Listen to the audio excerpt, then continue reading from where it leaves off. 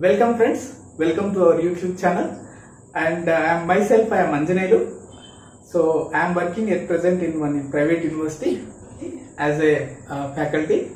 So today we are going to discuss about one topic called structure of an atom, which is very important for the Polytechnic exam for entrance purpose. And sometimes at least 2 to 3 questions will be covered from this topic, right? Because it's a very important topic and a very basic topic to help you out in the upcoming exam. Okay friends, let's no more wait, let's come to the topic, that is structure of atom. The structure of atom is the basic point which we are going to discuss in today's class. See, every object has its own structure. For example, if you take a ball, it is a spherical shape. For example, if you take a cube, we know already it can be either rectangle or it can be a square. So like that, if you start going thinking about each particle and object, so you will end up with what is the smallest particle or element. So that is nothing but our atom. Atom is the smallest particle which cannot be subdivided. Okay, right. Here we have some example for the square box, and we also have the shape of a ball. Okay, students, we have what it means. It means every object has a shape and size and a value, right? If you start thinking in the direction, the smallest one is an atom. So what an atom consists of? An atom consists of a nucleus, which I have drawn with red color. Okay, so the nucleus which contains positively charged particles, also neutral charged particles, which we have learned in our lower classes, that is neutrons and protons. So then around the nucleus there are electrons which are moving in a circular orbits as per the Bohr's theory. Okay, and they are moving around this nucleus. Okay, and there are different kind of shells. So we will represent with S, P, D and F. S shell, P shell, D shell and F shell. Being the S is the lowest, which is closer to the nucleus, hence it has more attractive and more penetration power to the nucleus. And this is one of the topic which will be generally asked in the exam, which has more penetration power. Obviously the lowest, which is closer to the nucleus, will have the most attractive power, hence more penetrating power. This is the question asked in the previous exam. Okay, coming to the next point, we have just now shown different objects have different shape and size. So coming to that point, what is the size of an atom? What is the typical size of an atom? So that is another question related to size. So the typical size of the atom will be in the range of 10 power of minus 10 meters. So how to visualize this size?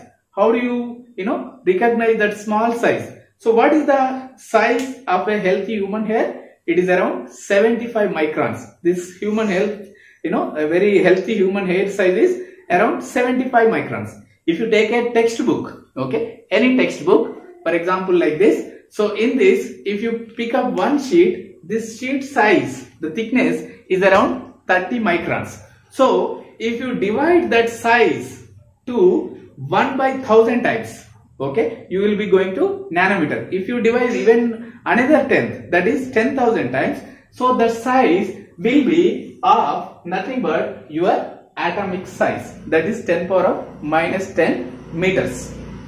So meter is an SI unit. So what is the size of the atom, students? It will be 10 power of minus 10 meters. Okay, so now immediately the question comes. Okay, so if this is the entire size of an atom, what is the size of the nucleus? Obviously the nucleus should be much smaller than the size of the atom. So how many times? 1000 times smaller. So the size of the nucleus is of the order of around 10 power of minus 14 meters. So this is the size related question. Now for example, if somebody asks, okay, what is this size? How do I represent? For example, if you take this 1 centimeter, okay, which is, in terms of meter, it is 10 power of minus 2 meters. Similarly, if you try to represent the size of 1 mm, okay, one small part of one small division of scale, that is equal to 10 power of minus 3 meters. So if you go on writing, so if you write for 1 micron, 1 micrometer, that is 10 power of minus 6 meter. So nowadays everything is, the buzzword is nano. So what is the size of the nano? So 1 nanometer size is equal to 10 power of minus 9 meters. So this is one of the question appeared in the previous exams. Okay, students? Okay, so coming to now this S, P, D and so on. So we can keep adding another, what are these circular path? What are these circular, things? These are nothing but the orbits. Okay, these are nothing but orbits. What is meant by orbit? So when you go on a road, how do you walk on a road? So you generally walk on a left side. Why? Because we have put some restriction as per the government. So we have to walk all the time left side. Likewise, the electrons also have certain restrictions. So those restrictions is nothing but in the form of circular paths. Those circular paths are the only one which we have drawn here. These are now orbits or paths followed by an electron around the nucleus. So we call them as circular orbits. Okay, these circular orbits will be represented by different parameters, that is S, P, D and F. The lowest circular orbit which is closer to the nucleus is S orbital. Okay, likewise the next immediate one is P orbital, and then the next one is D, and next one is F, and so on. So now what we need to understand, or what we understand from this discussion, what we understand is around the nucleus there are circular paths in which electrons will be moving on. So the lowest one is S, and then followed by P, D and F. Friends, let us see today's some of the previous questions appeared in the past exams.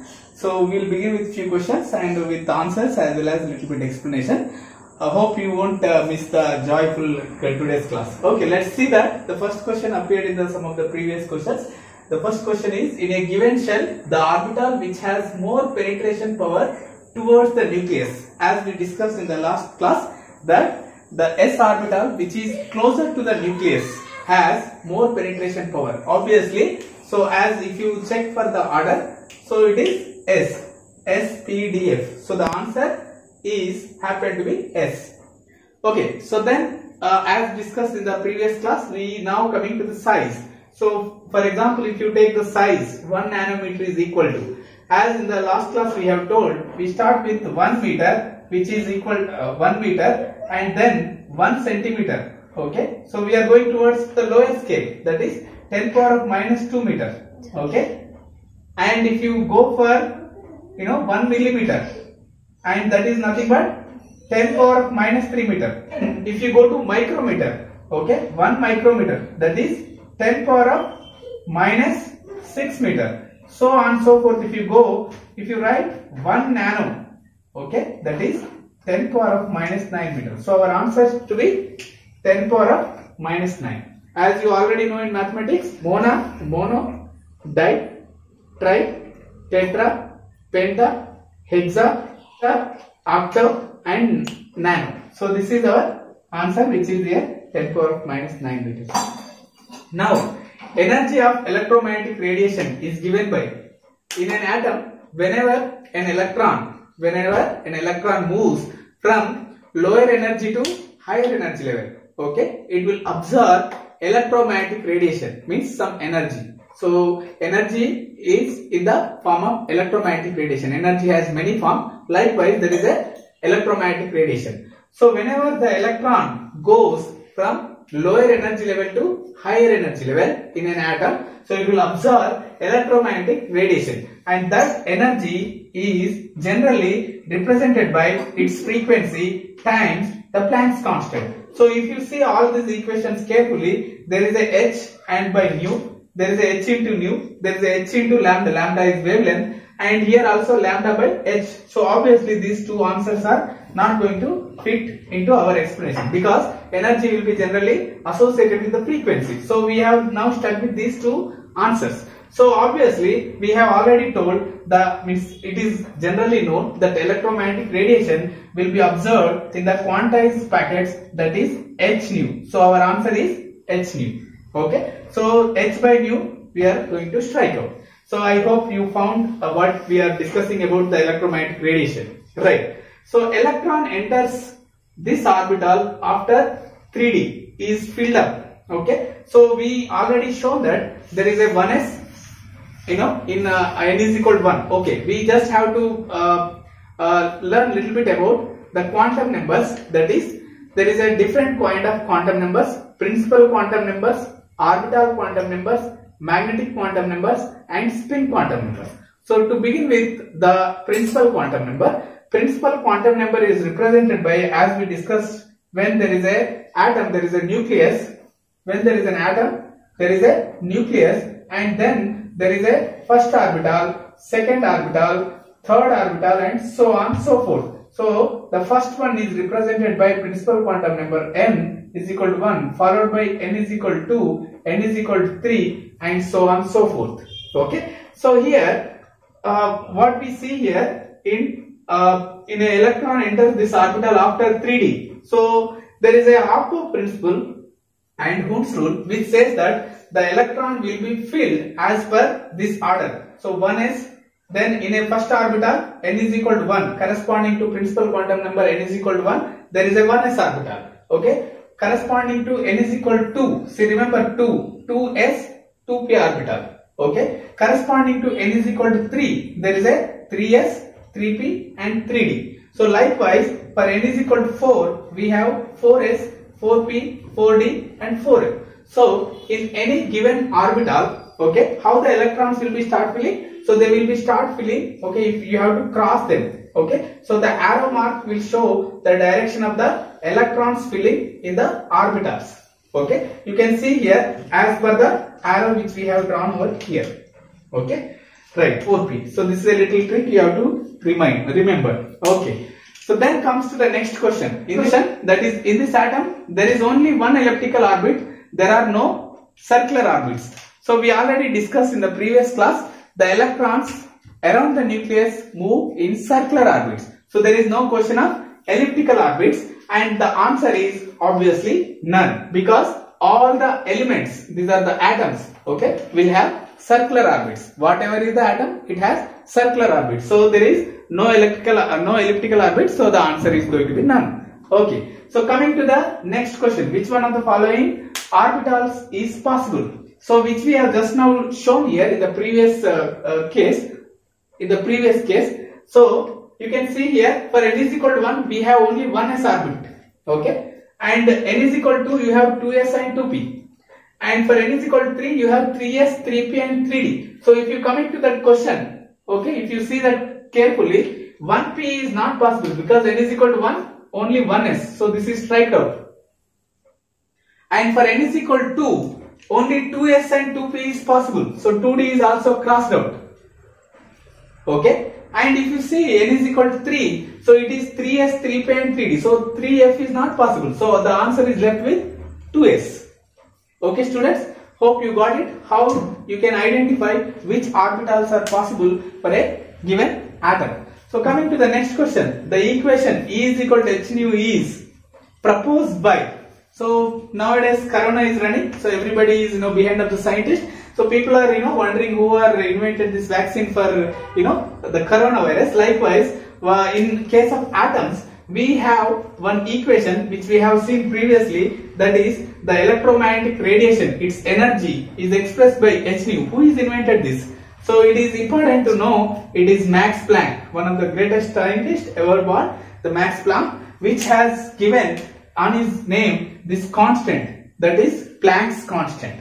Okay. So coming to the next question, n and l values for the electron in 2p subshell are. So we already shown in the previous example that n is equal to 1, only 1s will be there, n is equal to 2, 2s, 2p will be there. So likewise, when we begin this lecture saying that quantum numbers, there are 4 different quantum numbers. N, principal quantum number, L, orbital quantum number, Ml, magnetic quantum number, Ms, spin quantum number. Okay. For example, if you take n is equal to 1, the possible values of L is, okay, always remember L is less than or equal to n, okay, L is less than or equal to n minus 1. Okay, L is always equal to less than or equal to n minus 1. Always L follows n, okay, and Ml follows L, okay, but Ms is quite independent, which is spin related, right? So for example, if you take n is equal to 2, okay, if you take n is equal to 2, what are the possible values for L? So L can have 0, 1. So the possible value for L is equal to 0, 1. So immediately you can identify for 2p subshell, 2p subshell. So the 2 represents the principal quantum number, that is n. So if L is equal to 0, it represents a subshell of S, and if L is equal to 1, represents a p subshell. So n is equal to 2 and 2p means, so obviously you can write n is equal to 2 and L is equal to 1. So which is the third answer. I hope you enjoyed this lecture. You can subscribe our video channel if you like our lecture, and we also invite your comments, feedback to improve further, and we also request you to share all your friends.